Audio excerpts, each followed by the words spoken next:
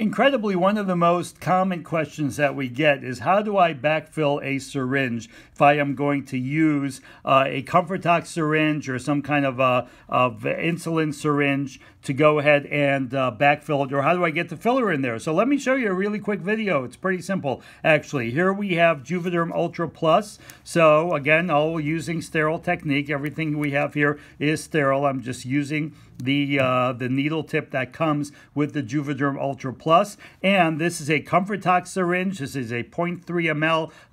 Comfortox is probably the best to use. It's made specifically for any kind of botulinum toxin injection, but certainly is great for filler injections too, because it has a special needle tip, a multi-bevel needle that is one of the sharpest that is out there on the market. So this is a syringe. This just came out of its this individual pack. When the way Comfortox package these things, Juvederm Ultra Plus, as you know, comes out of its sterile pack. All I'm doing here is I am removing the plunger on the Comfortox syringe, and I am going to go ahead and just backfill some of this right into, let's see if we can have you guys see this a little bit better. As you can see, I am going to go ahead and just go ahead and backfill some of that. How much am I backfilling when I go ahead and place this? And do this with the needle tip, by the way. Much easier to do this with the needle tip. I'm only going to put into any of these syringes only 0.2. That is all I'm going to do is 0.2 at any one time. Why? Especially with these Comfortox syringes, which are just fantastic.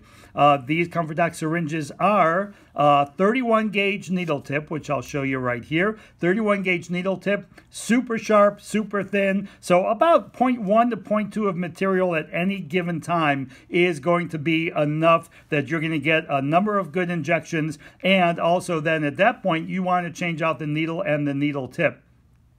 Because it starts to get dull, and I want to be known as one of the most comfortable injectors here. So at this point, I just go ahead and I push this all the way up, and then this syringe is ready to go, and I'm going to do this on a number of syringes on a patient that's coming up right away here. So because we're going to use different techniques on this patient, as you are going to go ahead and see. You can always make sure you bleed it a little bit so a little bit comes out of the tip, get the air out, but it's a simple way. The important thing is you need to go ahead and use sterile technique for these. The other nice thing about the Comfortox syringes is they've got these flat end on it, so I can go ahead and recap the syringe very simply like this, as you can see right there. And now this syringe is ready to go. I'm going to do this now with a few syringes. That's how you backfill some filler into a Comfortox insulin syringe.